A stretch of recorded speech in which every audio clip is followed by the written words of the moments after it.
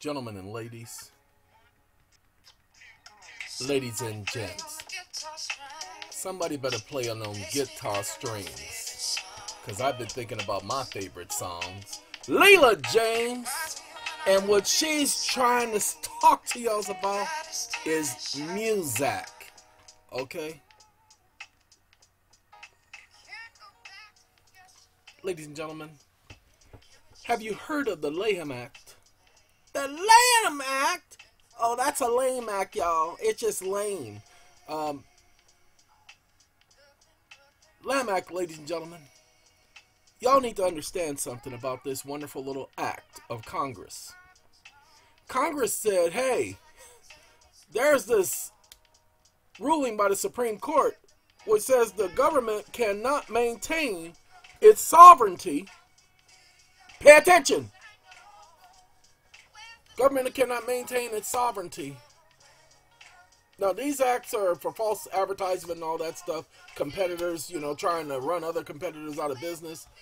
If you got a competitor that's trying to cause you problems, you go under the Lanham Act and you take care of that competitor. Ladies and gentlemen, the reason why we have that is because it is. This is a case. Let me show you what this case by the Supreme Court has stated. Because the government engaged in commercial business activity. Now, the reason why I say the Supreme Court has stated, because we were showing you this Supreme Court case that came right after that Lanham Act information. Okay? Now, here's the problem. Here's the case right here. Terminal Railroad Company. Oh, man, that's just the Terminal Railroad, y'all. Y'all need to stay away from them Terminal Railroads. And elliptical opinion, that makes no sense, that stands at the nadir of our waiver, and for the matter of sovereign immunity jurisprudence, in pardon, we permitted employees of the railroad owned and operated by Alabama to bring an action under the Federal Employees Liability Act. Federal Employees Liability Act against their employer, despite the absence of any provision in statute specifically referring to the states. We held that the act authorizes suits against the states by virtue of the general provision subjecting to suit every common carrier by railroad engaged in commerce between the several states. We further held that Alabama waived its immunity under the Federal Employee Liability Act suit, even though Alabama law, blah, blah, blah, blah, blah, let's go, expressly disavows such waiver. So, in this case, the Supreme Court held in 1940, but they changed their minds, y'all. They changed their mind. In 1940, they say, they can't do it. They can't engage in commerce and then maintain their sovereignty. Well, holding that the state cannot impliedly waive its sovereign immunity by engaging in interstate commerce. Ladies and gentlemen, actually they can, because that is an international law. That is the law of nations. That's not the law that the United States gets to interfere with. The United States cannot change the law of nations, ladies and gentlemen. Do you guys understand that? Why that's the case? Why the United States cannot change international law? Because it's one nation. It doesn't have the authority to change international law. That's the same as Russia can't change international law, nor can China, nor can Britain, nor can France, nor can Spain. No one nation can change international law. See, the world is not ruled by empires anymore. An empire can change international law because an empire, like British Empire, when it did control the so-called 7 seas, it could set the standard or the law. But once we started having nations and kingdoms and governments all existing at the same time, there is no more one nation ruling overall. And because of that, they can't do that. They've been trying. Ladies and gentlemen, they have been trying to change laws. They've been trying to reset the standard. Congress does not have that authority. Go ahead, look at the Constitution and see, where did Congress get the authority to change international law? Oh, I'm sorry. By the way, the fact that nations and governments cannot engage in commerce or commercial activities is because it violates common law. What do you mean it violates common law? Well, the nations are established to benefit their subjects, their citizens, their people. Well, when you engage in commerce, since the prices of commerce fluctuate, go ahead, anybody who's involved in trading, Bitcoin, or any of these other commodities, you notice that the price fluctuates. Well, because the price fluctuates, then when you get involved in that, you are now taking a risk or a gamble. That's what a gamble is. It means to take a risk. Well, what government has the authority to take a risk with their people's monies? That's why for government to do so, it doesn't do so in its sovereign capacity because the people never gave it authority to do so. Well, in Iceland they did. No, in Iceland the government wasn't acting as sovereign. It was acting as a private industry, which is why nobody could sue the government. Because those industries agreed to that. They thought because the bank sold them on the deal that it was going to be to their benefit. Now, let's continue because this video isn't about this case law right here. What the question that we put in, it's all about capacity. The United States cannot engage in commerce and still maintain sovereignty. See, here's what they did. They said, well, they can do it under this circumstances. They can do it under that circumstances. Go back and look at the case law prior to Congress coming up with some stupid act. Okay? And when I say some stupid act, watch this. Now, you see, these are keyword searches. We're going to do the actual search under the parallel search where it actually gives me what I'm looking for. The United States operating the canal is performing a governmental exercise of the power of Congress to regulate commerce. It is not performing a purely proprietary or business activity for government. Look at that. They said because Congress gave them permission. No, the Panama Canal was not a government exercise because guess what? Panama, it's not owned by the... Well, it used to be. Nope. Sorry, that canal was for business purposes. That's why they charged people duties under the treaty. That's a commercial venture. Don't ask me. Go back and look at the law. Look at that. Overruled on other grounds. Okay. Overruled? Who are you overruling? The Second Circuit. That's who the Supreme Court was overruling. Because why? Their job is to try to protect the enterprise.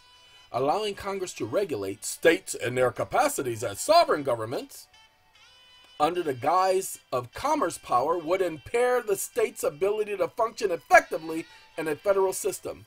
That's a lie. Congress regulates commerce on state level and federal level. Why? Because the Constitution held that only Congress could regulate commerce. The Constitution also allowed the states to exercise their own power, dominion, and domain, which is why they set up their own Congresses to regulate commerce in their state. But once they choose to do business outside the state, pay attention, then they fall under federal jurisdiction. That's why it's called interstate commerce. In other words, the government of the United States cannot regulate business, but only commerce. The government of the United States cannot regulate business, but only commerce. That was 1935. Do you see how quickly things change? Now the government regulates businesses as well as commerce. Interesting, huh? Federal government, in this case, is engaged in the enterprise beyond granted or incidental power under the federal Constitution, and therefore a conflict of sovereignty between the federal government and the state is not an issue. Excuse me? Wow! You know, I've been down so many times and been through so many changes in my lifetime. Oh, I've been real high, and I didn't need anyone. This is Just to Be Close to You. It was one of my favorite songs by the Commodores. Technically, it still is, but it's one of those, it brings back memories of someone that I cared about, and so much value. I've always loved that, so much value. Okay, anyway, ladies and gentlemen, please understand, as to the nature of the state of Ohio and its forced political and legal mandates under the 14th Amendment of the Constitution, it and its agencies can only regulate its citizens of the United States. Excuse me, the government can regulate the citizens of the United States? Of course they can, because these citizens are law of persons. Go ahead, pay attention. The General Assembly de facto, such being foreign entities under the body of law of persons. Now, I don't believe this is the court saying that. I believe this is a person saying that, because this is the state versus Riney. I know it's probably Rennie, but Riney, because if it was Rennie, it'd be E. Okay, so I do believe the statement that I was just reading, we'll be alone, just you and me, yeah. And because he's a defendant, I could see him saying that. I don't think that's the state saying that. Assignment of error number 1. So this is that individual. Thus, the brief also does not comply with the federal rules. Ladies and gentlemen, your response to the court, you don't have to comply with those stupid rules when you write a brief. You do not have to comply with their stupid rules when you write a brief. Why is this? Because you are not a lawyer. Those rules and policies and procedures are written for officers of the court. They're not written for the common person. But yes, I knew this was written by the common person, and he won't know how to argue that. The state urges that the appellant did not contest that his driver's license was expired and that he operated a vehicle with expired tags on the road of the village of Carrollton, excuse me. Ladies and gentlemen, don't know why I was thinking of Carlton from Fresh Prince. Anyway, ladies and gentlemen, can I show you something? You guys mind if I show you something that you probably didn't know and should know? That he operated a motor vehicle. Stop operating motor vehicles, people. Get yourself a ID so that you're no longer licensed to operate a motor vehicle, and start driving. Don't travel, start driving. See, it's an operator's license. Pay attention, read it. It's an operator's license. So stop operating vehicles and start driving and start saying, hey, sorry, I'm not committing any law breakage because I am not traveling in commerce. I am operating under my private capacity as a private citizen. So if you have a law that can regulate me as a private citizen when I am traveling on this highway, exercising my free right, man, show it to me, and then we ain't got no problem. Look, he did all of this bona fide contract stuff, did all of this arguing stuff. Stop arguing with them, people. Okay, let me tell you while I did this video so that you guys will understand. Here we go. I can get rid of all of this because that was the stuff that led to the stuff. Ladies and gentlemen, the document is finally finished. It'll pop up in a second, but while that's popping up, we're going to go here. Sugar, sugar, yeah, yeah, yeah, yeah, yeah, yeah! Ooh, yeah, yeah, yeah, yeah, yeah, yeah, yeah, yeah, yeah. Sorry, it's my song. It's Just to Be Close to You by the Commandors. Okay? Ladies and gentlemen, we started off with this. I want to hear you say. Ladies and gentlemen, we started out with this document on a judicial complaint. This was the original document. The only thing I came in was I changed some words, because originally it was judicial misconduct in disability form. Okay? Now, you must understand, this is an administrative process. I added all of this. Presentment is properly titled as judges are said to be officers of the court. So that's why we're bringing it against officers of the court. Okay, we went to answering the questions who, what, when, where, and how throughout the complaint. Okay, a whole lot of changes. Now, we took this document, and this document became this document. Whew! Big difference, ain't it? Criminal complaint in the form of a petition for redress to be filed on demand. I'm going to take this statement here. I like the statement. That's why I put it at the top. Copy. The only problem is we had this document, but as I said, this is a 16-page document, and we weren't even finished. We had more to add, and then we were going to delete stuff and rearrange it and reorganize it, but then it just didn't feel right. Do you know what I'm saying?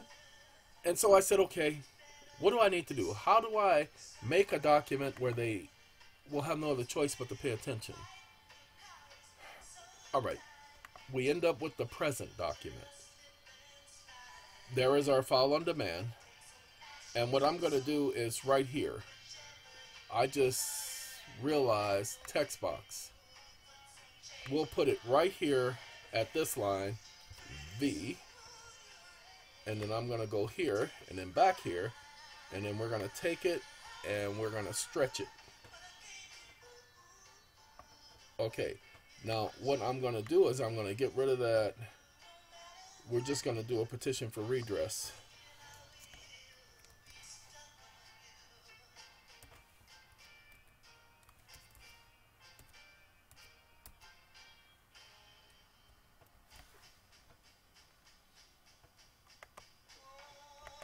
Okay.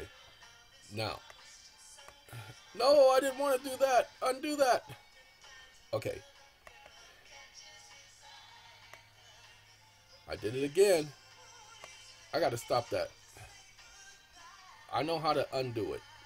So we undid that. Now I go here. And I'm going to go here. No, don't want that. Don't want that. Don't want that. Go back here. We're going to go to the middle.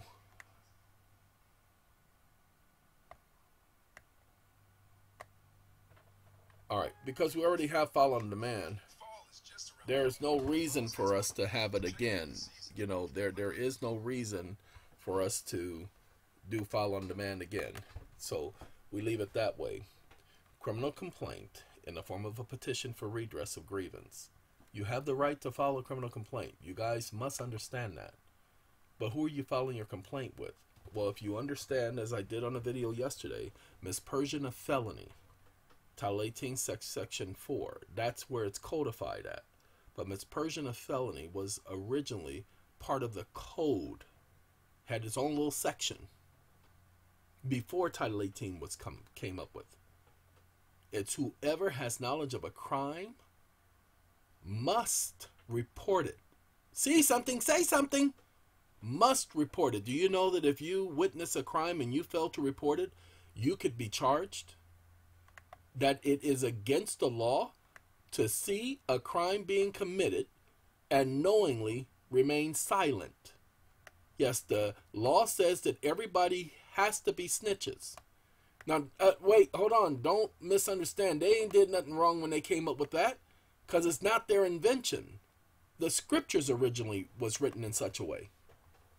Pay attention. Oh, by the way, ladies and gentlemen, you see this right here? This is a stamp. And I canceled it. Okay, by putting a canceled stamp on it. Anyway, the section for your name, there's enough space for you to put your name. The section for your address, there's more than enough space for you to put your address. Okay? Now, we're going to go through the next email section. Name of the court officer who violated your rights, enough space to put their name. Name of the court officer, third party, if you need more space, add it to the form. There's enough space to put all the case numbers in the world, because for some people, they have gone after them 5 or 6, 12, 15, 100 times. Enough space to add that information. Now, the next page. Did the incident involve the loss of, select all that applies, as a result of misconduct, a failure to act, or from actions of any of the above parties? And here, guess what? Click, click, click. Uh-oh, I'm in the wrong one. Whew. All right. Click. Uh-oh. It ain't clicking. Man, something ain't clicking. Hold on, let me see if I do it that way. The checkbox isn't going in there. Now, the checkbox does go in there. I've already checked it out earlier. So the checkbox will go in there, but the fact that it's not going in now, something ain't right. And I will check it out, and I will make sure that the checkbox goes where it goes. Yeah, because that's the one that I was checking before. So we should be able to check, just like I'm able to type in here, we should be able to check the box of each. But the checkbox does work. So the year that it occurred, we started with 2011. Originally, we were going to do 2019, but we do realize that a lot of people have been going through things since 2011 with them, and they've been really making things difficult. Now, there are a lot of statements, because you have to make a statement. What I and the other members of the public believe. One, I believe that a judge purportedly acting under the color of statute, rule, code, regulation, ordinance, law has committed and or attempting to commit misconduct or has a disability, and I choose to file a formal civil rights complaint about it with this agency office. Because this complaint may be against a judicial officer. Hold on. Come on now. I gotta, oh, you know what? It probably won't let me edit. So we gotta go to text. Nope, won't let me do it that way. Dag nabbit. It probably won't let me edit that, because I don't want just civil rights. Oh well. It says no. You can't edit it because we already saved it that way. Alright. Yeah, I guess it's alright. It's alright, y'all. I guess it's alright. So, because we already have criminal complaint up top, so it won't kill the document or the meaning of it. Because the complaint is against a judicial officer and or a judicial officer is involved, this complaint is being sent to the clerk's office of the United States Court of Appeals for the Federal Circuit at Washington, D.C. This is one of the places you're going to send the complaint. Now, you guys need to pay attention. Many of you guys are going to get the complaint back saying there's nothing they can do. They're not going to do anything. You want that. So let them send it back to you. Do not worry. We'll talk about what to do about that when the time comes. So you'll be hearing about it later in this video and later in other videos. What to do when they ignore your right to petition government for redress of grievance. We'll get there. As of yet, this complaint is not against a judge of the United States Court of Appeals for the Federal Circuit. However, if there is noted interference and or presumed conflict of interest and or conspiratorial conduct, this complaint shall be filed with the circuit executives of the court for administrative redress. The aforementioned Federal Circuit Court of Appeals is to sit as an Article 3 judge, and if this complaint is against a United States Circuit Judge or against a judge of a national court, the Court of the International Trade or the Court of Federal Claims, the court is empowered under the aforementioned jurisdiction to extend authority, Article 3, to a proper jurisdiction, deputizing said officer to possess or process the matter accordingly, to possess that judicial power. Now, please note that I am not aware of all of your rules. However, I am aware of the following: that the court has its bar and that these officers are possibly registered under this bar. Either way, as officers of the court, they are the court's responsibility, whether they be police officers or attorneys or clerk deputies. As the former group are executive branch jurisdiction, and yet somehow the court has sidestepped the separation of powers prohibitions and united with the executive branch against the people. And when the members of the people and or the public claim injury, the matter must be given due attention, and no government agent, quasi-corporation, officer, official, and or representative and or public servant has immunity in such circumstances. At least that is the alleged intent of the people who ordained government. When ordaining government, was it not? That was the intent of the people. Ladies and gentlemen, this section right here, you can fill in whatever you need to do. If you want to highlight a case law saying that, you can add it. Left that section there for you, okay?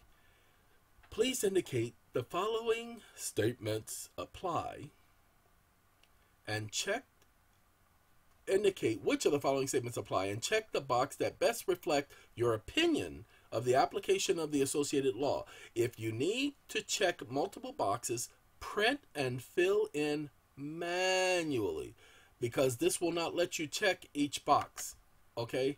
So what you're going to have to do is you're going to have to manually fill it in once you print it, okay? And if all of the boxes apply, then you just be manually just selecting all the boxes, okay? Let me give you some of the questions. We're going to start here. Were there peace and or police officers involved? Were tax revenues involved? The public servants are funded by taxpayers, which establishes a special contractual relationship as rendered by the Supreme Court in Gonzalez versus Castle Rock. Forgot the parentheses, but we're going to leave it the way it is. If there was loss of liberty, meaning somebody incarcerated you, arrested you, held you without your consent, without documentation of a valid law being broken, and you feel that you were denied access to due process guaranteed, such as the right to be heard, or the right to counsel of choice, or the right to be not to be subjected to excessive bills, or penalty, please indicate by checking each of the boxes that apply in this section. Was a search warrant involved and or arrest warrant involved in the situation? Please indicate by checking the appropriate box. What all of you don't know, I just spoke with a gentleman this morning. They raided his house. Over 20 agents raided his house, held them at machine gun point, not just regular gunpoint, machine gun point, for a tax issue. Hold on now. They did a no-knock warrant for a tax issue.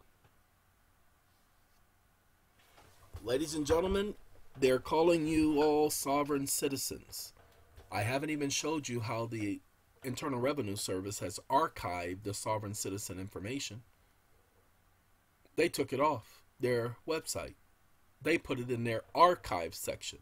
They document that the information is not being updated and it is archived. Why?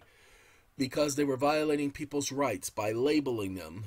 The FBI does not get to label people terrorists. They don't have any authority for creating a new law. Go ahead.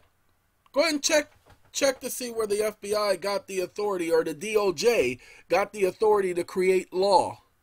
But because you all are citizens of the United States, as we just read, that's where they get the authority to regulate you. You don't believe me? That's all this is about, is regulations. Regulating people. That's all they are doing. You really must get that. As a matter of fact, no, go back to the beginning of the video when I read that about that state regulating people of the United States, and it mentioned the 14th Amendment when it talked about regulating people. Don't worry about it. We cover that in this. So need you guys to focus with me. Nature and statement of a valid claim and complaint. This is also to serve as an indefinite notice of non-appearance. Just do that when you put stuff in the court for the first time. This is to serve as an indefinite notice of non-appearance. Let them know that you are not appearing. Now here's one case. A properly presented claim must identify the claimants and sufficiently describe the nature of the claims. Okay, so if you're going to properly present a claim, you have to identify the parties, which is what we did. You have to identify the claimants, which is what we did. And we're describing the nature of the claim, which is what we're doing. It is true, it has been held that a claim filed to be valid needs not state the amount of the claim, which we don't. If the claim recites the nature of the claim and its extent, the rule is stated. The claim must identify the message, state the negligence complained of, and the nature and extent of the damages sustained. That's what we're doing. Ladies and gentlemen, the very same thing here as before. You will select which box applies. One of the questions here, as all are aware that all public officials are deemed to know the law, because ignorance of law is inexcusable. Ladies and gentlemen, all public officials are deemed to know the law. So don't let the police tell you, well, I don't know the law. Don't let them tell you that, because ignorance of law, there is no excuse for that. It is your belief, or is it your belief, that the aforementioned individuals, the ones you've listed, not only had knowledge of the law, but made it's supposed to be deliberate, so I'll have to change this. Deliberate choice and or decision to violate the law in order to deprive you of an inalienable and secured Bill of Rights? If the answer to this question is in the affirmative, please complete the following section. Okay, now, as it is against the law for anyone acting under color of law or authority of law and is supposed to be deprived. And the problem, let me show you why those mistakes are there. Give me a second. I'll show you why those mistakes are there. And there may be a way to enlarge it, and I'll have to work on it now. So it looks like I'll be another hour or so working on this. And the video won't be another hour or so, but I'll be another hour or so correcting those errors. And I did have a way of correcting it, and I thought I did go back and do most of the spell checks and all of that stuff.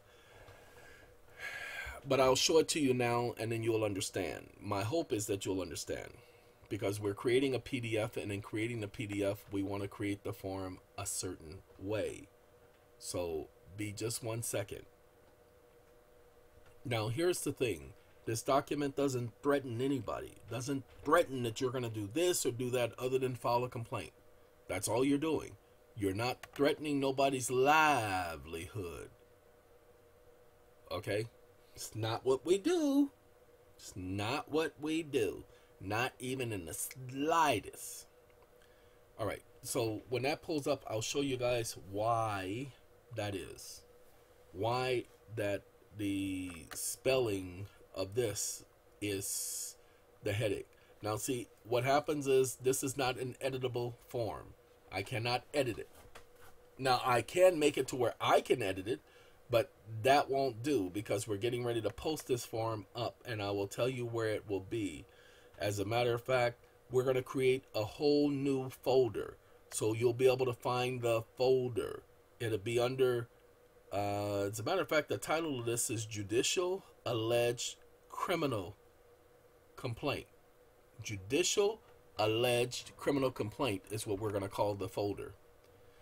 We put this section here. The terms misconduct and disability as used in this complaint process are defined by law. Misconduct is conduct prejudicial to the effective and expeditious administration of the business of the court and the upholding of the sanctity and obligations of the Bill of Rights as prescribed by the the oath of office for the appointed court official. This complaint does not presume to be administrative in nature, as the office of the judgeship is not an administrative one, but a constitutionally sanctioned judicial office by way of the constitutional process and appointment. Each judicial officer who takes the oath of office remain under their obligation of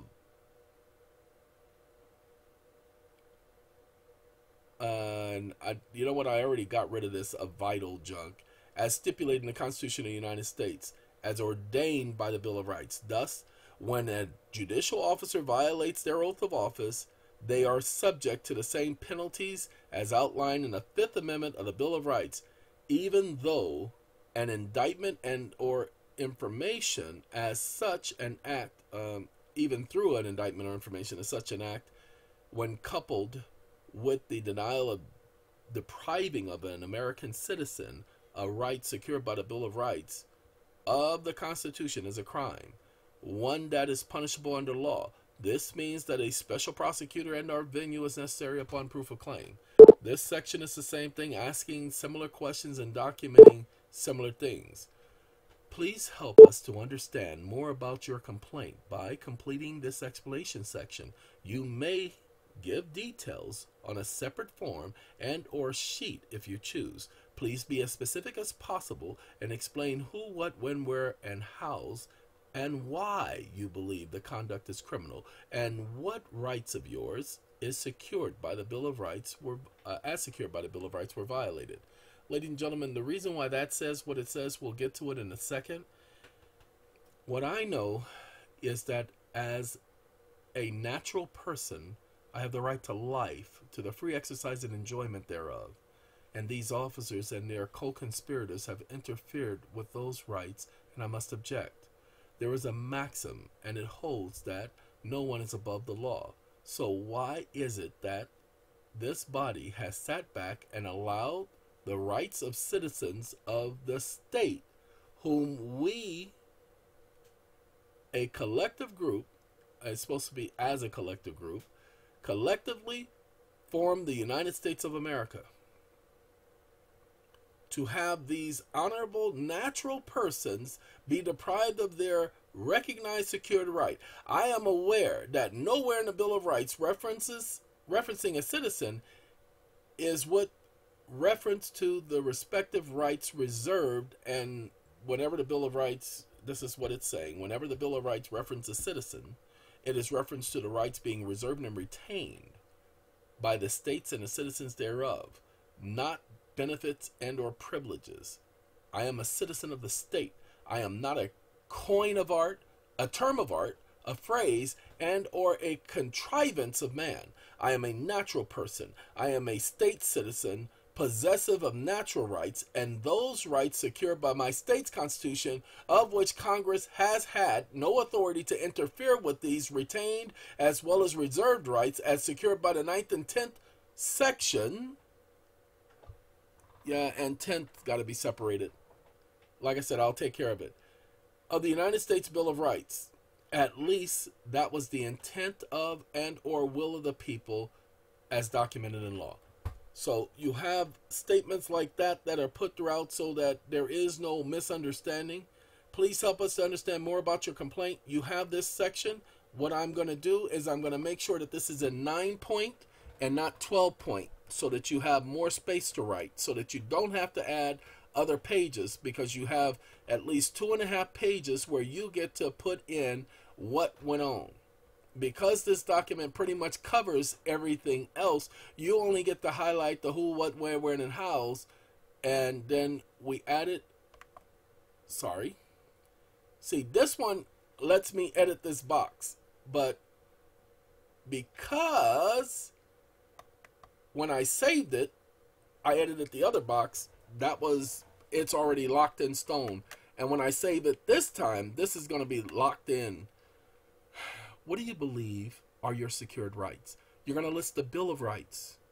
Do you believe that the Bill of Rights apply to you? You're going to explain that. Are you a citizen of one of the states of the United States? You're going to explain that. This is that section. Just going to answer those simple questions. You can do it in outline form. 1, 2, 3, 4. Just that simple. Okay? Now, if you need to add any extra information, we put this here. This is just a nice little paragraph where you just go ahead and add in. It's a text box. Watch this. See? You go ahead and add your information in. All right. Now, we're getting to the bottom now. We made it to the top. Now we're going to the bottom. That's page 10. So because that's page 10, we're going to go to page 12. I do hereby acknowledge the following facts as evidence and supported by any conclusions and or presumptions and or assumptions and or allegations specified herein. Each of the following links are directly and specifically associated with thousands of cases where the judicial branch of government has confirmed and or acknowledged my position. Judges are officers of an institution known as the court. Those are the cases. The judges cannot violate the citizen's constitutionally secured right. Now you see this has a link, a hyperlink. Watch me click on it. This lets me know that that hyperlink will work. Okay, when you send this document to the idiots. Deprivation of rights under color of law is a crime. Conspiracy against rights is a crime. Denial of access to the court is a violation of a constitutionally secured right, a crime. A cognizable felony is a crime. A felony is categorized as a high crime. Showed you that yesterday. A judge can be charged with high crimes and misdemeanors. The law requires that I bring forth a complaint to a magistrate or other official. Mispersion of felony. Police officers have a duty to the public because they receive their salary from taxes paid by the public. A creditor must show proof that it owns the debt. For those of you who are dealing with evictions, if they don't show proof they own the debt, and the courts cannot just say, well, that's good enough. No, it's not what's good enough for what the judge says. It's what's good enough for what the law says. They must show proof of debt. That's where the Fair Debt Collections Practices Act comes in. Presumption of law is not law. An oath to uphold the Constitution is a binding agreement. When they take an oath of office, they are signing a contract, ladies and gentlemen, a verbal contract. The right to petition for redress is a binding and valid right. That's why you labeled this a redress petition. If Congress receives a complaint alleging criminal conduct of a judge, it must investigate. There must be some type of investigation, because when you bring such a complaint, you are bringing a complaint to the United States Congress referencing their constitutional authority given by the people. A citizen has the right to file a criminal complaint. We pulled those cases, they're all there. And because mispersion of felony says you must report it to an official in authority, do you want your complaint to be forwarded to? And what you do, my suggestion, click that one, you click that one, you click that one. I don't know why they're not giving me my check boxes today, and it's something I did. So I'll take care of that. Okay, now, did you know that it is a felony to make a false report and or a false claim? Yes, you knew that. I am aware that I do not have to provide proof of the law, because ignorance of law is no excuse. They're already supposed to know the law. I'm aware that I am a citizen of my state, which is part of the United States, and as such, my inalienable rights are secure by two separate constitutions. I am not attempting to cause anyone any harm and or injury. I am only attempting to get redress for the wrongs I claim have been done my person, property, and or possessions. I am an adult, I am competent, and I am a natural living person. I am aware that even if I believe in something that nobody else believes, I can believe that there are aliens out there and they're coming to snatch me up tonight. I have the right to my beliefs and to practice my belief as I choose, so long as I do not infringe upon another's right. Ladies and gentlemen, y'all are free to believe whatever y'all want to believe. And many of y'all believe some interesting stuff. But that's your right. You can call it your right to practice that religion. I bring forth a valid claim, not relying on any presumptions, but solely upon facts, by which is this criminal complaint in the form of an affidavit. Because an affidavit can only be fact. I am aware that I have individuals who witnessed the events I describe herein. And so if you are aware that, you will attach separate affidavits, and such must be considered as evidence. So that's an instruction, so I'm going to have to take care of that instruction about the affidavits. I further am aware, and this talks about all the things you are aware, and then finally it says, I do affirm, attest, as well as declare that the aforementioned, which is based on first-hand knowledge and or information, is wholly accurate and witnessed by and before God on this day of this presentment, and I do so by exercising my right to practice religion of my choice under divine retribution if otherwise. I bring forth this my complaint as stated, so help me God, and then you sign it. Just that simple. Now, it's not complicated, I promise. Pay attention. Do you see how small this is? Well, there is no way for me to make it larger. There is no pluses and minuses or anything. Take a look. That's all the options you get. Okay? Well, you can make it larger. No, don't want to make it larger. That's not the point. Okay, sorry. Whew. Y'all just don't know. Y'all just don't know. Y'all just don't know. Okay, what I'm going to do is I'm going to save this and I'm going to work on it and I'm going to correct those issues, because many of them I can correct here, because this is the, the baseline template. This is the thing that's going to let me correct. Watch this. See how I did that? And you see how it's still the same size? That's the problem. Okay, and it won't let me do nothing else. So I'm going to try, and we're going to see. Now, look at that. It won't let me do nothing. So I'm going to work with it. We're going to talk. I'm going to go back to finishing this up so I can get this up there for you guys. By the time this video is up, then this document will be finished, because I won't post the video until the document is finished. Okay? This will be used for all of you who had any judicial issues where it isn't that the judge made a decision that you didn't appreciate. That's not what this is for. If the judge makes a decision you don't appreciate, live with it, Forrest. Live with it. This is not about a decision a judge made or may not have made or could have made or tried to make. That's the relay, the overlay that's causing that. Okay, I apologize, it's the video overlay. But if a judge makes a decision and you don't like that judge's decision, live with it. Get over it. Appeal the decision. But that's not a reason for you to be filing no complaint. The complaint is when they have violated one of your secured rights. Because deprivation of rights while acting under color of law is a crime. It's a federal crime in America. It's a felony. They're not allowed to violate your rights. So document your rights being violated. But document it, people. Okay, let me tell you what their job was. PennyMac and Plaza Mortgage decided to file these so-called frivolous lawsuits against SAA.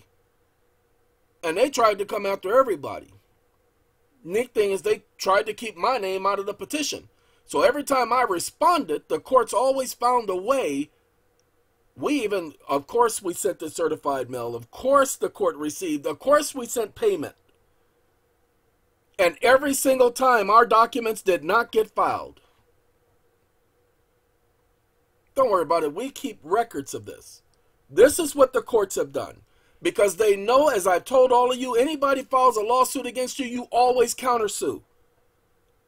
Well, I'm charging them with conspiracy because a judge does not have the authority to review an arbitration award after the expiration date. There is no law that permits them. There is no rule that permits them to review an arbitration award and or agreement and or contract after expiration. Been waiting on them to show us the case. But that case has to be backed by facts and conclusions of law. The Supreme Court has already made their decision on the matter. Congress has already stated their decision on the matter. The law already says what the deadlines are, what the limitations are. And they're making new rules for SAA. Because when you bring two claims against a company, you kill their insurance because the insurance companies cancels their business insurance. And that's what PennyMac's aim was, and Plaza Mortgage aim was. PennyMac has filed at least 8 lawsuits against SAA. We still have lawsuits we're just now finding out about that I never knew about. They never served me, but my name is on the suit. Ladies and gentlemen, y'all should know I don't run from any lawsuit. You file a suit against me, you're going to get a counter complaint.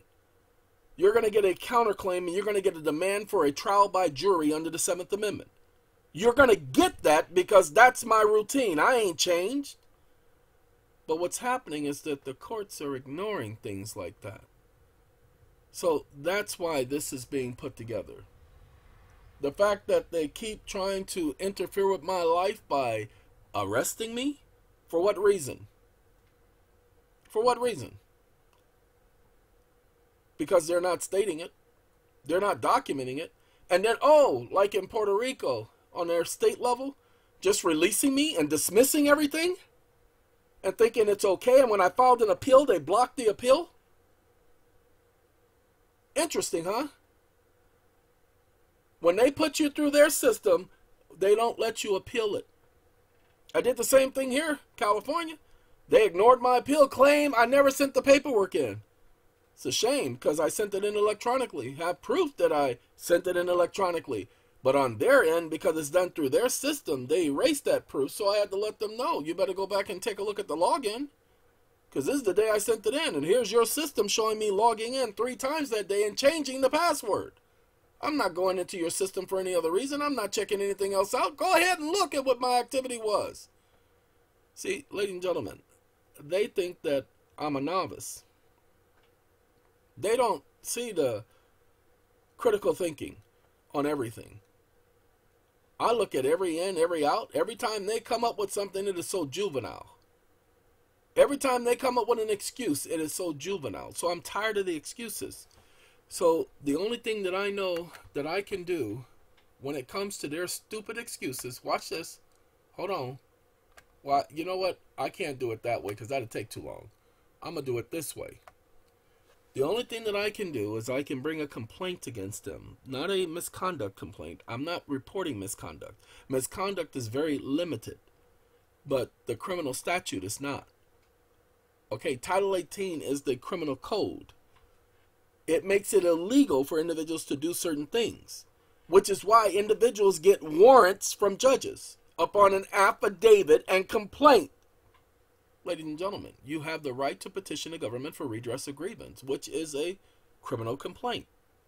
You don't believe me? Go back and look at the word redress. Go back and look at the way the Constitution is written. How do you think a complaint is made? It's a petition to government for a correction of wrong. I told you, if anybody's an expert on the word redress and the redress of grievance section of the Constitution, it is this man. Richard Fuller, who first introduced that part of the Constitution to me because I had no idea it was there. Nobody had ever read it, ever said anything about it. Didn't even know what the word redress meant before 1998. But Richard Fuller, a literal rocket scientist, brought it to my attention. Richard has passed since, but Richard gets his credit because he says, I'm going to give this to you. He says, because I have a feeling you'll do something with it. You better believe I've been yelling and screaming that word redress and redress of grievance ever since. And many of you know that to be the truth. You have the right to file a criminal complaint. That's why when I understood the word and actually doing the research and looking at the Constitution for the state of Arizona and looking at the way their laws were, they have a law in their criminal code which allows a person to file a criminal complaint with a judge and or magistrate and or other person in authority. It's the misprision of felony statute written into every single criminal code. The police cannot make you file a complaint. You have to voluntarily file your complaint. Sorry, I got one other thing to do right here. See that C right there? I don't like the lowercase. Okay, yeah, we're gonna keep that C, you know, up there with the buddies up top. We're gonna keep that C highlighted because it is a complaint and it is criminal that we are alleging. We're alleging crimes. It is an alleged judicial criminal conduct. We're not coming to no conclusions. Now, one final thing. Let's do this. COMMERCIALLIEN. There you go. Commercial lien, a most potent weapon. Now, I want to show you something about this commercial lien. It's from the Freedom School. Freedom! Uh-oh, I'm sorry. You know what? I turned the volume down. My radio's been playing all this time in the background. I apologize. I don't do the commercial thing. I know you're saying, we're so glad because we didn't get to hear any of that stuff and we got to just blah, blah, whatever, mother. I'm sorry. Ladies and gentlemen, I want to show you something. These individuals who have been publishing this, pay attention, 1995. Now, this was 1995. That wasn't just the beginning. It was the beginning. Because remember, pay attention. 1996, 1997, 1998. Clinton was in office. Second term started in 1996. Clinton was in office. This is the A for V beginning process. Why? Because I actually participated in it after the fact. I got involved in this in 1999. Okay? Doing the commercial lien thing and everything. Still got the paperwork. Okay? Put everything online too. What I want you guys to understand, commercial affidavit process. This is where we're going. So we're going to do Control F and then we're going to put AFF. Sorry, what am I doing? Yeah, that's where I messed up. DAVIT. Sorry, tired. Very tired. And I'm not tired as if I'm not getting any sleep because I actually slept pretty good last night. Matter of fact, I had a dream. That's the type of dream that I enjoy because this dream was nothing controlled by me or anything else. My dream involved characters. One being a radio. Hold on, Prince. Hey, Prince. If you worried about her being satisfied, then you go ahead and you talk to her while I put you on hold. All right. One of them being a radio producer, record producer, and he's behind the scenes. He's been around for a long time, but he's behind the scenes, and the people he's around doesn't really know who he is or what he's done. Then you have another young man who used to be a part of a group, and what they were doing was they were singing songs that belonged to another individual who is a producer who owns the rights to that song. So they worked out an agreement with this group, and the group violated the agreement. And so they foreclosed on the agreement, and now the individual is destitute. And then you have another individual who's just sitting there watching all these people, and as he's asking questions, they now see what they all have in common. That they all are associated with the same thing. That small world thing where each one of them are tied to the other and they didn't even know that they were tied to the other. Somehow, some way.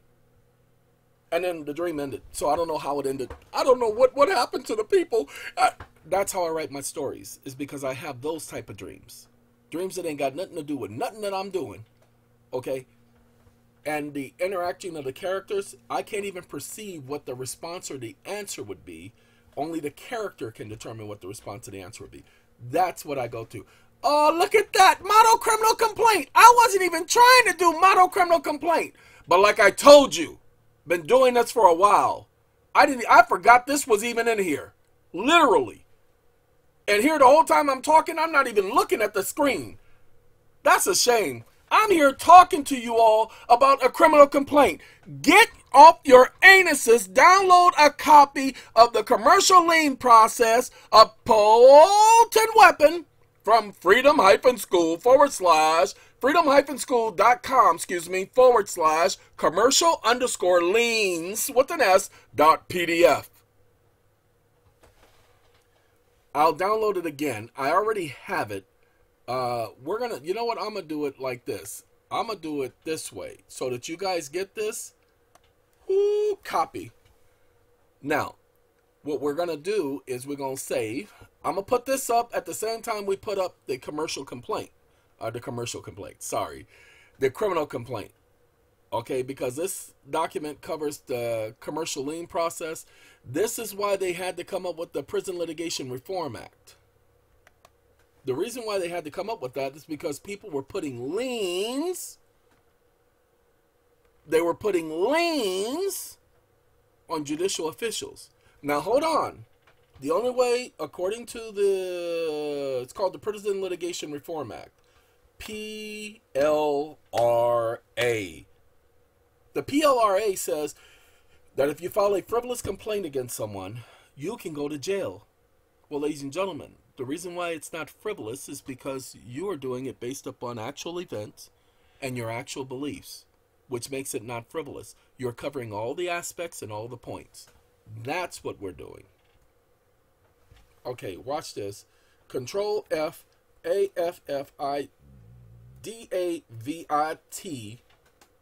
and we're just going to click on affidavit.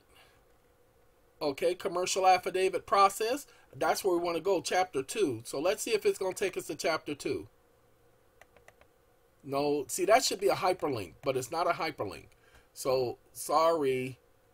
And by the way, you see how many times affidavit is here? Look at that. Look how many times. That's a lot of affidavits, y'all. A lot of sworn affidavit, diamond, declared.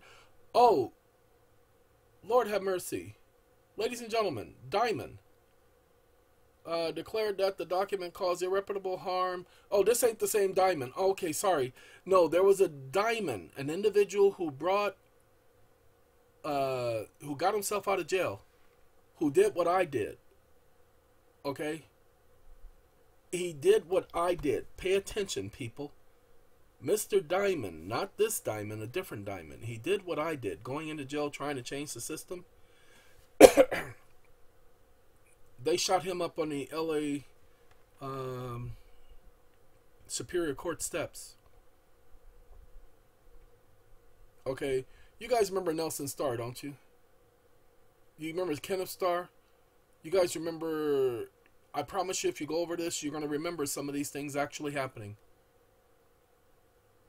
Okay, filing of this type of lien is a direct attack on the judicial system and on general reputations of those named in the lien. It may negatively impact on the financial credit rating of those individuals. It will probably be a negative impact on their willingness to continue to serve as representatives of the United States, and it will constitute an abuse of civil process that cannot adequately be remedied at law. Okay. I do appreciate them bringing this point out. In plain English, Diamond did not like the lien, but couldn't find a way to extinguish it. Further, he seems to say that these liens could drive public officials right out of office. We are not trying to drive public officials right out of office. Ladies and gentlemen, we need public officials in office. Seriously, I'm not joking. This is not a play on words. This is not me making up something. The scriptures speak of them in their relative positions for a reason. But they're in their relative position. And in that position, he has given them no authority to abuse you, to abuse your rights. They created a contract known as the Constitution. The authority was created for them to follow the law that everybody agreed is the law. Not the law that they agreed is the law. Congress does not get to make a law that impacts you, because Congress gets their authority to make law from you. Okay, that's where the authority comes from. Although this lean strategy is explosive, it's more like nitroglycerin than hydrogen bombs. You need to be knowledgeable and careful to use nitroglycerin. Ladies and gentlemen, you have to go over this carefully. See, a few careless pro ses have had their liens blown up in their faces. You're not doing this to be placing liens on anybody. Okay? You're not doing this to place liens on officials.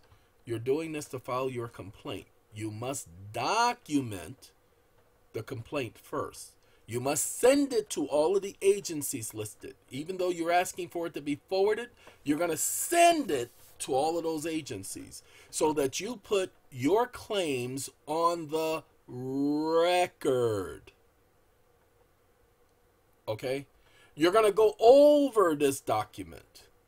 You're going to go over it not once. You're not going to go over it twice. You're going to go over it several times. Pay attention, ladies and gentlemen. And I'm not talking about this Christian thing. I don't like it when they do that, because this ain't got nothing to do with being a Christian. Okay, this is a commercial system. Ain't got nothing to do with being no Christian. Commercial affidavit process, or CAP, is perhaps one of the most powerful devices available for the common man.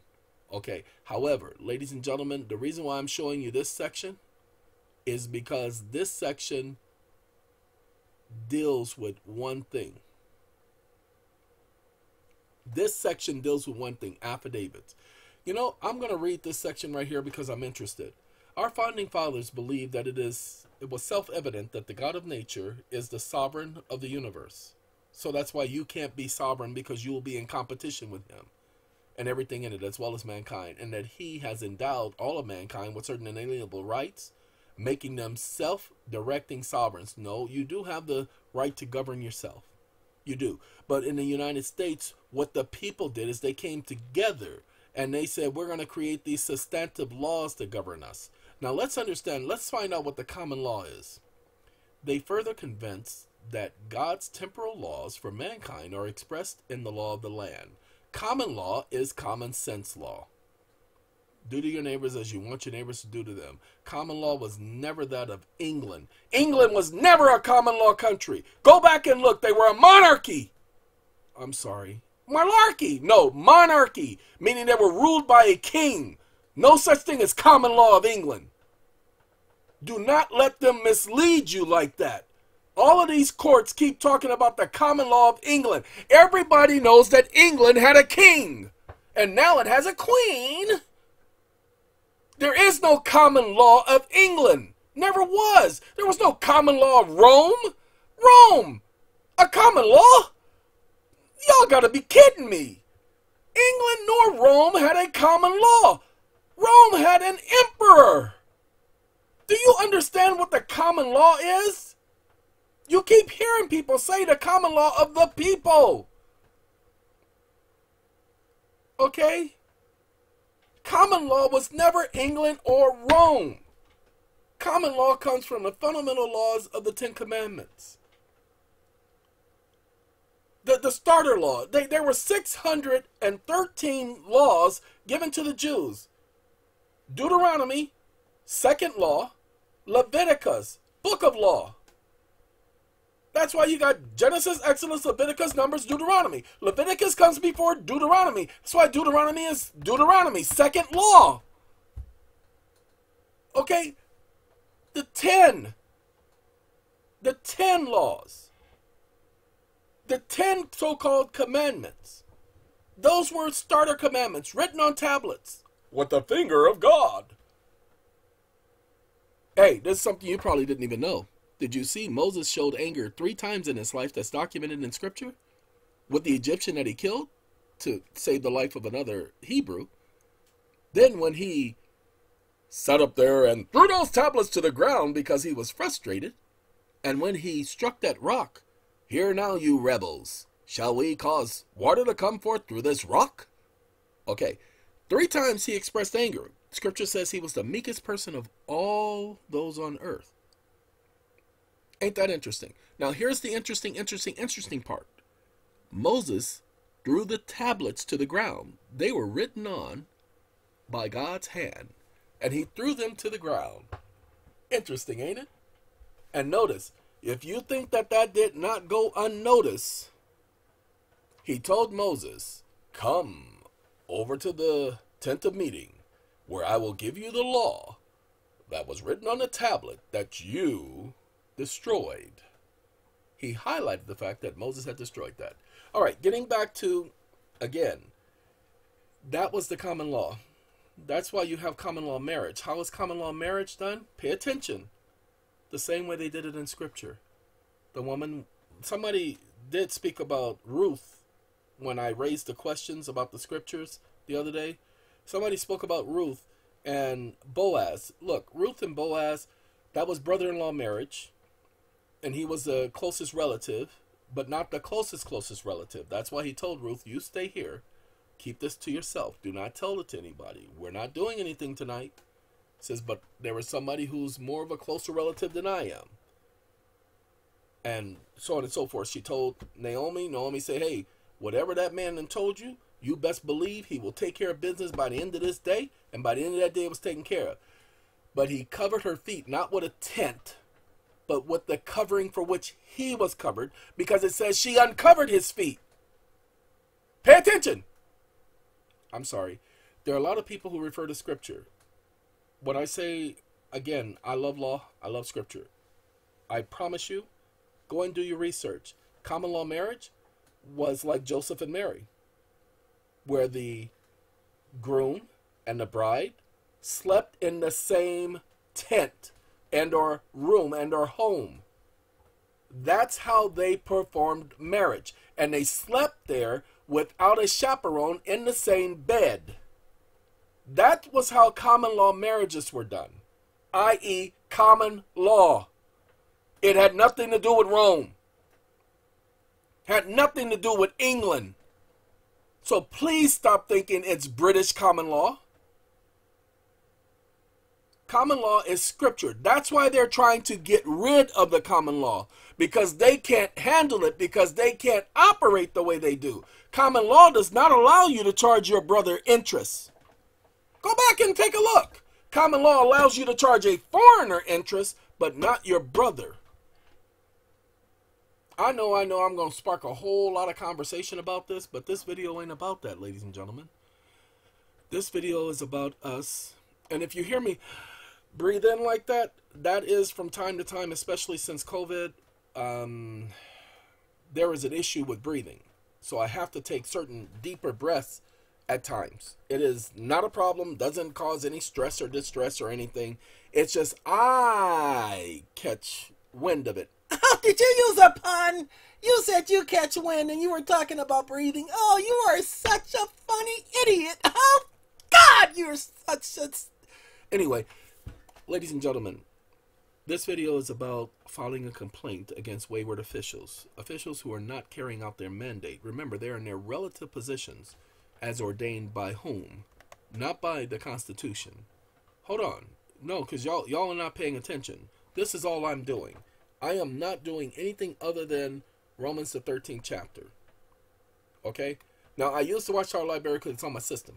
I don't have to go to Google, because Google, oh God, I have somebody who uses, what's that woman's name? Alexa? She uses that character and asks that character for certain things. I'm like, wait a minute, what'd she say? Wait a minute, it don't say that. When it talks about Scripture, very wrong most of the time. That don't make no sense. See? And Jehovah spoke to Moses face to face, just as one would speak to a man. Okay. I believe this is the time when Miriam and Aaron, no, that was in Numbers. So this is the time when they're actually speaking. Let me see. Hold on. Yes, okay. That was when he went up to the mountain the first time and asked to see God, and he allowed him to pass, and he declared who he was. Okay, however, I was just listening to a drama yesterday about Miriam and Aaron, and he says, "How dare you speak against Moses, my servant, whom I speak not by riddles or by, forgot what the other word he used, but face to face I have come to know him." Da, da, da. Okay, so here we go. We're going to go to Romans 13 chapter real quick. And those of you who can't stomach somebody showing you what the scriptures say, then I'm so sorry. Because I can't handle ignorance. That makes it very difficult to get through life. It's dealing with ignorant people. I can't handle ignorance. It's real irritating. 13. I think it's roughly about verse number 6, 1 through 6. But what we're going to do is we're going to read just the right here. Do you want to be free of fear of authority? Keep doing good, and you will have praise from it. For it is God's minister. You know what a minister is? A minister is a servant for your good. But if you're doing what is bad, be in fear. For it is not without purpose that it bears the sword. It is God's minister, an avenger to express wrath against the one practicing bad. So if you're not doing bad, and according to this scripture, every person is to be in subjection to the superior authorities. For there is no authority except by God. So he's allowing them. The existing authorities stand in a relative position by God. Therefore, whoever opposes this authority has taken a stand against the arrangement of God. And those who have taken a stand against it will bring judgment on themselves. So when I say to y'all, I am not in any way challenging government. Government serves a purpose. See, for those rulers are an object of fear, not to the good deeds, but to the bad. So they serve a purpose, and it is a valid purpose, and I agree wholeheartedly with that purpose. So to sit up here and claim that I'm supposed to be some sovereign so-called citizen, knock yourselves out. I could care less. For my actions and my beliefs prove different. Now, that's one thing. However, if somebody is doing wrong, the law that's implemented by Congress says that I am to highlight that wrong. That's all I've been doing, is highlighting the wrongs, ladies and gentlemen. That's what this is about. That's what these individuals did. But they did this. Now, see, back in the 1990s, we didn't have the internet like we have now. Okay? We did not have, pay attention, the internet like we do now. By the way, I know that this is what Starks did. Private law is a law which comes into being when people enter into an agreement creating the rules and terms in which they agreed to be bound to. Okay? Starks has a private law. He studied it, got it done. Okay? Just that simple. This document, and I haven't gone over this document since 1999. I followed it to the letter when it came to the commercial lien. Okay? Followed it to the letter. And they literally hated it. Ignored it because you know what I did not do? I did not follow through. Okay? And by the way, the Supreme Court can't get rid of the common law because the people accepted the common law. That's how the government was established. So they can't get rid of the common law. Plus, by allowing them to exist in their positions, establishes common law. They cannot get rid of his law. His law is etched in stone. Do you understand where the phrase comes from now? The law is etched in stone. Do you understand where the phrase comes from now? That's how important that law was. Ladies and gentlemen, this document, as well as Thomas Clark Nelson's document, Thomas Clark Nelson has an affidavit. Okay, and I followed this to the letter, ladies and gentlemen. You don't have to do the same thing. We don't have to write a formal complaint as a pleading. This is called a pleading. They weren't aware of the fact that when you do a pleading, you're submitting to the court's jurisdiction. But pay attention. They speak about rule number 3. A complaint is a written statement of essential facts constituting an offense charge. It shall be made upon oath before a magistrate. Pay attention, ladies and gentlemen. Let's go and read Federal Rule number 3, because all of you should have been filing criminal complaints against the judge from the very beginning. Now, we're going to follow the law. We're going to follow the rules. Many of you are not following the rules. Many of you are not following the law. Let's see if Federal Rule number 3 still says the same thing. It talks about you cannot start a criminal process. We're not implementing a process. We're following the rules. It's up to them to do the impaneling of the grand jury and the indictment and the information. It's up to them to do that. Our job is to Rule 3 requires a complaint to be sworn before a magistrate judge, which under current Rule 54 would include a state or local judicial official. This is the current law. You have the right to file your complaint. So file your complaint with the court. And there is no fee for criminal complaints. You don't pay a fee, ever. File your complaint. That's why I put it together, so that you will comply with the law and the local rules. Must be made under oath before a magistrate, or if none is reasonably available, before a state or local judicial officer. So you get to file one with the judge. How do you file a criminal complaint? You check. Watch. I'm sorry, I should have showed y'all this yesterday. EXPARTHEARINGREQUEST Los Angeles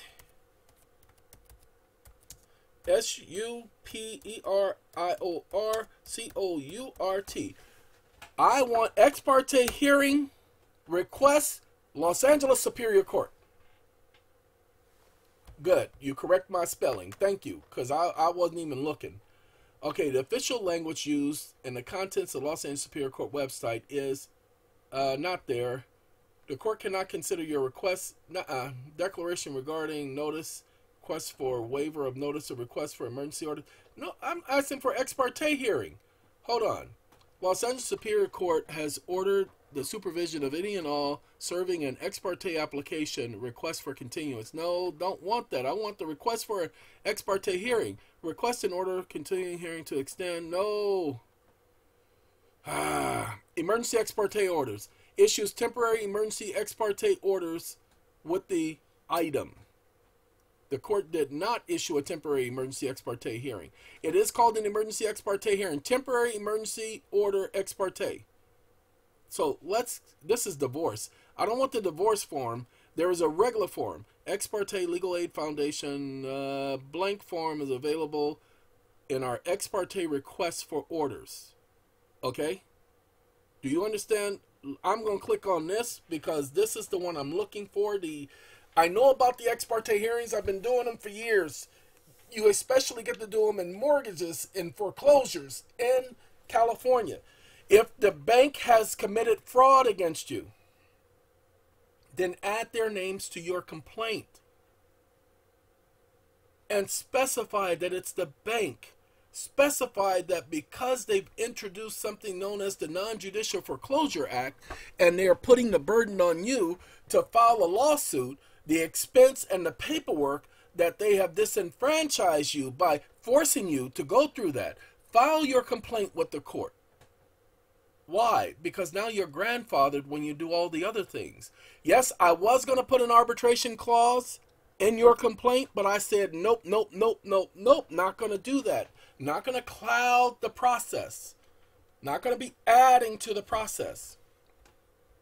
Now, I'm looking just for the ex parte motion, and I'm disappointed that they gave me all this other junk. But here's the thing. Here's the motion. It's a simple motion. Okay? It really is a simple motion. It's an ex parte motion. All of you have always had the right to do an ex parte motion to the court. In emergency, temporary emergency orders. Okay? You have the right to do an emergency ex parte motion to the court. You have the right to notify them that you are bringing its FL 300.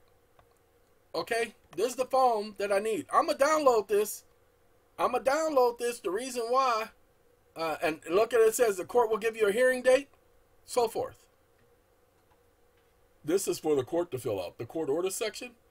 So, because this comes with instruction, let's do that. Copy. Sorry, I was supposed to mention this yesterday and I forgot. I just forgot. I plumb forgot. Did you plumb forget? Yes, I plumb forgot. It didn't Apple forget and I didn't Pear forget. I plumb forgot. Oh, Lord. Sorry. Give me 1 second, ladies and gentlemen, because we're going to save this document and it's already there and it's a guide. Oh, it's a guide. I'm going to put this on the very same folder as the criminal complaint information, ladies and gentlemen. So those of you, you will you will have a copy. Okay? So you don't have to go searching all over the internet. Now that's Los Angeles. Okay, now what we gonna do, hey, here it is right here. There it is, form 306. No, it's 300. We need 300. Okay, 306, this is that's the wrong form. So let's see if we can, I'm gonna wait for it to pop up. This is a self-help. This is divorce request. So 306 is for divorce. 300 ain't for divorce. So let's see where your form's at. Where your form's at? Family law, form 300. Request for order. Okay? And because this is the same request I told you yesterday, that it's the same process when you're sitting up there getting a temporary restraining order. You're making an ex parte request to the court. You go there without the other party even knowing you go in there. They cannot hold an actual hearing. They cannot hear any actual evidence because that's ex parte. You deny the other person their due process rights, which is the very same, very same principle that I've told you all about. When I said that when they go and they get a warrant for a person's arrest, when they get a warrant to search properties, when they go, they have to introduce evidence to the court. They have to hold a probable cause hearing. They cannot hold a probable cause hearing without you being present. Presente? Presente. They cannot hold a hearing without you being present. Do not let them tell you that, yes, that statute allows it. It doesn't. Whew, man. EXPARTE. And the party, it ain't like, oh, everybody's having a party. It ain't that type of party. Okay? It's ex parte. Parte. Not ex party. Ex parte. There's a hyphen after the E. Parte. Okay? Ladies and gentlemen, this is the California form. Every state has such a request for an order. What you're going to do for your state to find the request for filing your complaint, because remember, child custody, child support, property, visitation, all of these are ex parte requests. This is where you're bringing your complaint to the court. You're bringing it to a magistrate because that's who normally handles these. Okay? Temporary emergency order. And you're going to select other. Watch this. Uh-oh, it ain't letting me select it. It said you ain't selecting that, mother. And I'm going to be like, specify. But it's all the way over here. How can I specify? Let's see. Watch this. Come on now. Uh-oh, it says you ain't going there neither. Let me do tab. Tab? Tab ain't working. So I guess I must download it before I start to... There it is right there. So let's watch this. Temporary. Other specify. Uh-oh. That's why I can't do it. Watch this. Other specify. Other Petapai. Other Petapai. Okay. Other Petapai. And we go CRIMINALCOMPLAINT. Criminal complaint. Okay? See, because I can do both. Hoo-wee! Now, remember, you still got to do the cover sheet and all of that. Because every court requires a cover sheet. You're going to put the name of you. Right here. You, the petitioner. Put the date and time. Will be held. The clerk of the court going to do that for you. You ain't got to do that. Well, actually, if you find out when their ex parte hearings are, because every court has an ex parte hearing schedule, so you have to call the clerk of the court. They will give that to you. Tell them, I need to know what days you do your ex parte hearings, and all you do is you show up at that time. Okay? File this with the court. You attach your complaint to it, but go over their rules, ladies and gentlemen. Don't just go in there and file because somebody did a video saying you must do this and you must do that. Check it out for yourself. Do your research first. Don't do your research last. So many of you are just sitting up here making a lot of mistakes, and it's costing you. Many of you are going to jail. Many of you are having cases filed against you. You're having to jump through hoops. Ladies and gentlemen, stop. Stop before you answer. Are you sure? Sorry, that's me having the radio on again. And the problem is, I ain't turned it on. I ain't listened to nothing. That is a shame. Anyway, ladies and gentlemen, here's the complaint. It will be up by the time this video is up. So, oh, that's right. I put it on pause because we listened to Prince. He was doing Doves being crying and everything and being like mama and papa and, you know, never being satisfied. That's Prince. Hey! I am a huge, devoted persona of this young man. Because when I was younger, I did not recognize all of his skills until I was about 13 years old.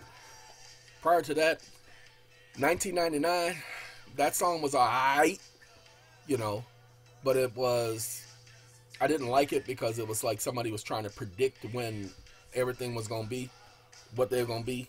So, but after I grew older, you know, and then 1984 and all that Darling Nikki stuff, and I couldn't stand him at that point. Because now you went a little bit too far. I'm a child. How you going to be talking about stupid stuff like that? And the Black album? What the? Black? You called it Black?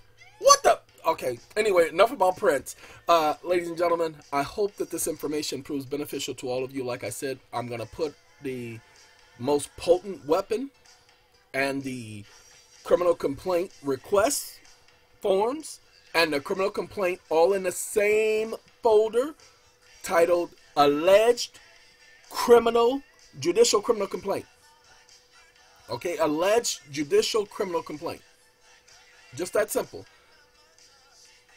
Or Alleged Alleged Judicial Criminal Complaint. It's the only way I can put it.